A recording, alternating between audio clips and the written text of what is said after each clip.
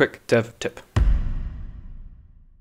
Did you know you can edit the thumbnail preview icons of assets in the content browser? So basically these guys here. Unreal normally does a pretty good job, but sometimes you just want to rotate it a little bit so you can see it from a slightly different angle. Especially when your icons are small, this could be really useful.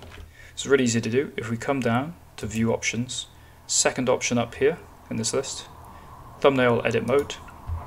Any icon we've got here, we can click and rotate to any new angle.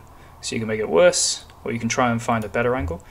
These here would be an example of maybe one that I'd like to rotate a little bit to get a better, just a slightly better angle. If you do mess it up, this icon in the top right will appear and lets you reset to what it originally was.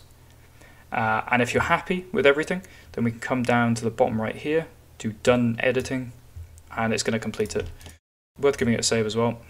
So this is pretty much exactly the same in the Unreal Engine 5 early access version at the moment. Slight difference in UI, but we go settings, come down to the bottom, thumbnail edit mode, then we can, just like in Unreal 4, rotate stuff around the top right icon to reset. And when we're happy, done editing, just give everything a quick save. Like I said, when icons are big, it's not really a problem, but if they're tiny, sometimes it can help if you set it to an angle where you can see more easily.